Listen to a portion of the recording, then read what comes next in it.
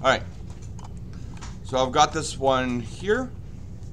I'm going to do kind of the same thing I had told you to do on the other one. I'm going to do it, and I'll finish off that right side view, and then we'll do the isometric. So if I'm getting ready to draw this, what do you think how should I get started drawing this out? Wait, are we drawing the missing view? Yeah, I'm gonna draw both these and the missing view in 2D, multi-view, and then I'll do it isometric. Draw the big square. Yeah, draw this, right? Draw that little So square. I'm gonna go over, I'm gonna use it just a 0.1 for each thing. So 0.4,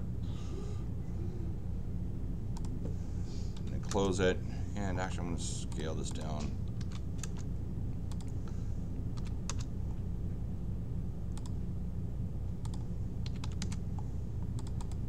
That way it's about the same size.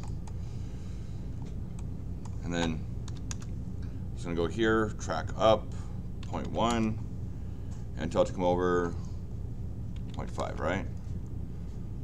0.2, 0.1, 0.4.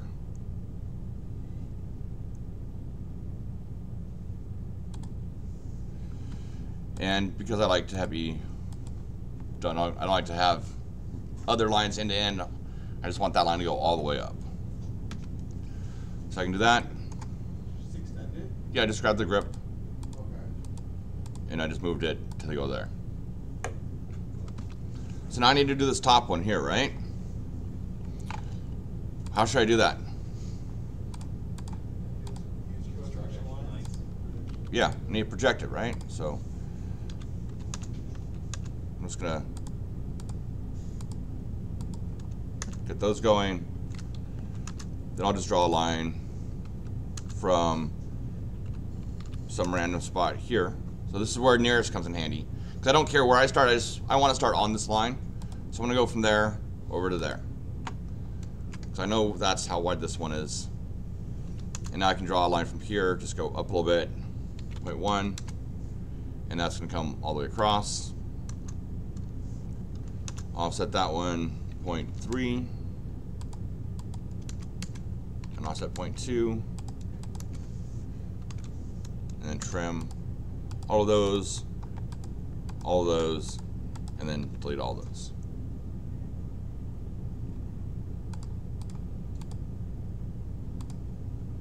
Okay, so now I've got what we had here. Now I need to make that right side view. Draw my line. Where? Wherever I want. I'm just gonna start it here. Is starting it here good? Now I want to be below this one and probably to the right of this one. Because wherever it hits, it's gonna go. So I'm gonna go like there. And then I just tabbed to do the 45 and then tabbed back. So it locked the 45 and I can draw it however long I want it. Because my polar tracking is set at 30, and I didn't feel like going over and changing it. So I just have to change it back. So now I project over. So now is where maybe I don't want to do the whole thing all at once.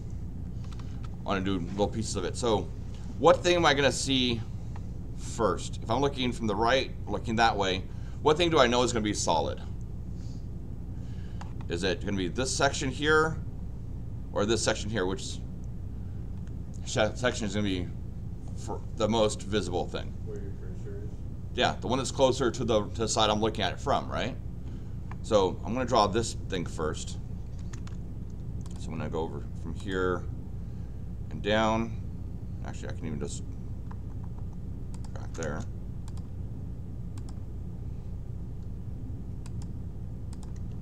So that gives me that. And then from here, go across. And here go across. Right? So this bottom line is there. This whole section is this thing.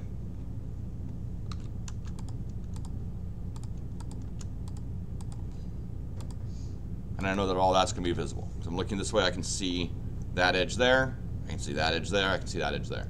Right? Does that make sense? Yeah. Now I need to make this thing back here. So come over, and I'm just gonna make it a little bit bigger. From there, over. Oh, this line is gonna be inside, it's kind of behind it, right? So I'm gonna see this first, and then this is, there I can't see it. So what should it be? Yellow, hidden. It should be a hidden line. So might as well just do that now. And maybe make that one my object line. And now I can come from here,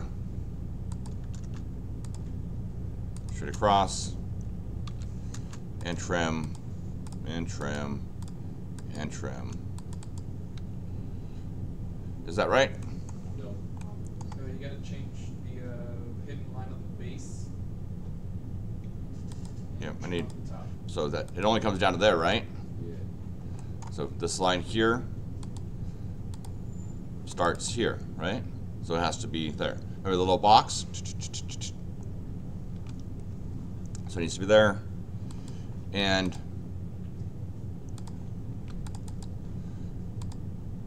all right, we've got some issues. This part right here needs to be visible, right? Correct. And this part right here needs to be hidden. Correct. How can I do that? Just drag the what's it called? The snap or the. So I could just make this one shorter and then draw a new one from there to there, and then make that new one the other. Divide into two. thing. Those would be divided. So what does the divide command do? Does it actually break something into two pieces? No, it adds no. It adds points. So will the divide command work? Will the divide command work? No. No. Just go to modify Break. and do the break. Ah, look, break. There's break here, and there's break at a point. So that's what I want to do. I want to break at a point, pick that line, pick my point, and now I can tell that one to go there. Also, those dashes are super big. How can I make those dashes smaller? I don't know. You did it on mine. I don't think you did it. So it scales it. No. So this is one of the things, if we go into our layouts, and I create a viewport for this.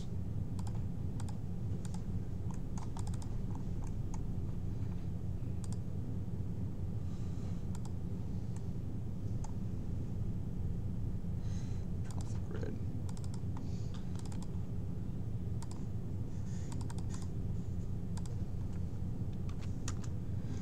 It's some kind of does it, but not all the time.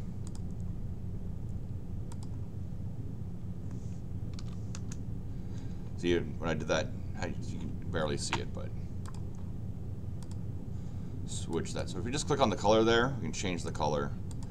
I don't care if you leave it yellow or change it, but now you can see it changed the amount of dashes in the layout How'd you do that? just by changing the scale and just typing RE to regenerate it. It fixed the number here, but even that's still, so you see here, it's still, But it didn't change it. yeah. If I change it, if I change this, now it changes it. Because remember, this is the same thing as kind of presetting what scale I'm going to use for it. I can also, if I left this at 1:1, I can type LTS. I can set it at 0.5. Line That's what type you scale. did, LTS. LTS is line type scale, but now if I go to 2:1 down here and I regen it, now they're going to be half as small again. So- That dash. So you click on the lines you want. You don't have to click on anything. You just LTS, and that changes all your dashes to be whatever ratio. So that 1 is kind of the default, but kind of, I don't know. I've always just made line type scale 0.5 in every drawing I've ever done. And so that's usually what I do. That way you get good dashes. When you were messing with the scale over there, was it just messing with the scale of the dashes, or messing with the scale of everything? Remember, that's your annotation scale. So that'll affect what size dimensions are when you put them in, what size text is when you put it in. So if you made something 1 and you scaled it up to 2:1, it'd really be 2. No, remember, the geometry is the size it is. Okay. This annotative scale changes how big it looks like when you go into print it. So that way it's the correct Okay, size so when you just print it. Zooms in and zooms out, but it's still number 1. So remember, if we do our text, if we add a dimension to it, and I say, no, I want it to be, so if I say 1 to 1, and I put in a dimension, come on, it's that big. But if I change this to be 2 to 1, and I put in a dimension, now it's half as big, right? Gotcha. Remember? Because it's scaled so that on the paper it'll be the correct size at that scale. But our geometry is the same size. Okay. I got confused there for a second. So it's remember, this scales are, that's our annotative scale. So going to the drawing when we're going to print, making it scale there. I'm just showing you that's another way to change kind of how big the dashes look. Because those are something that you want the dashes to be a certain size when you print it. And so if you have the same size thing, but maybe you're looking at the same part, but you have 2 different scales, we want the dashes to all be the same size when we print them, but no matter what scale they're set at.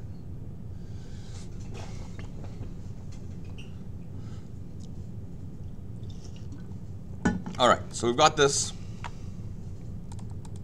and now we want to do our isometric. Which way do you think I should look at it? Should I look at it this way or that way? Yeah, might as well. So if I'm looking at it this way, what would I draw first? Front view. Yeah, I could draw this view here because none of it's going to be hidden, right? Because if I'm looking at it this way, there's nothing that's getting in the way here. So I'm basically looking at it from 45 degrees and then 30 degrees down each way. That's what I'm looking at. So if I could draw this whole view here on it, or I could start by drawing this box here and going that way. So I'm going to do this one, might as well. So I'm going to click here, I'm going to go back in my 30 degrees, 0.5, go up my 6, go forward my 0.4, down my 0.4, over my 0.1, and then back there. So I just drew this whole. Just remember, vertical lines stay vertical. So in the front view, if the line is vertical, it stays vertical. Lines are horizontal, turn into a 30-degree line. Top view lines, they're all 30 one way or 30 the other way. So at this view here, it's vertical and the other 30 that you didn't use here. So now I can just go from here, go that 30, 0.3. And since these are all the same, I'm just going to copy that one to all of those. Then I'm going to copy those to back there. Or I could just draw lines connecting them. Do you hold shift and then click all of them? No. Because you can just click things and it just keeps selecting things. There is an option in the in the options to make sure that make you have to hold shift. So if we go to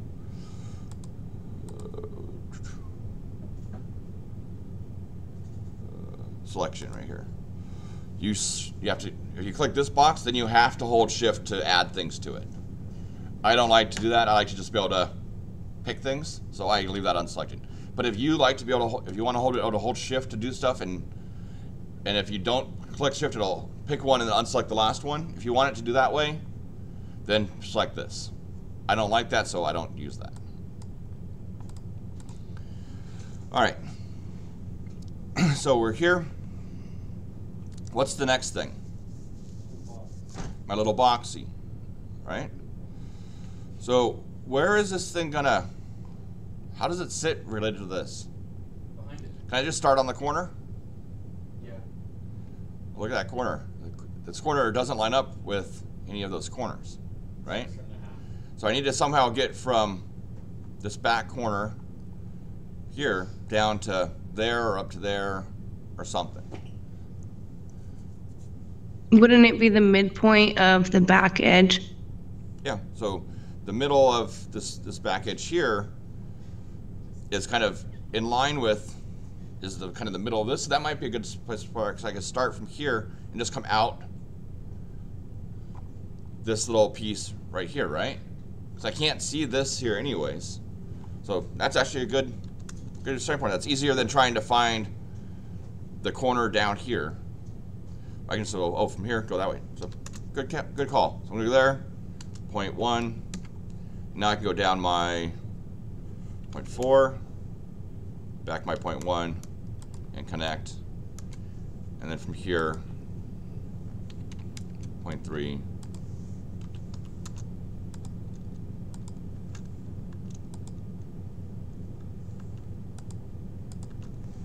And then from here, I can go my 0.2, and then just go back forward until I hit. That's wrong. What's wrong? The bottom of it. Yeah, this bottom's wrong, right? That doesn't go there. Because this is supposed to be 0.2, right? So we'll go from here, go that way, 0.2. There we go. Now it's correct.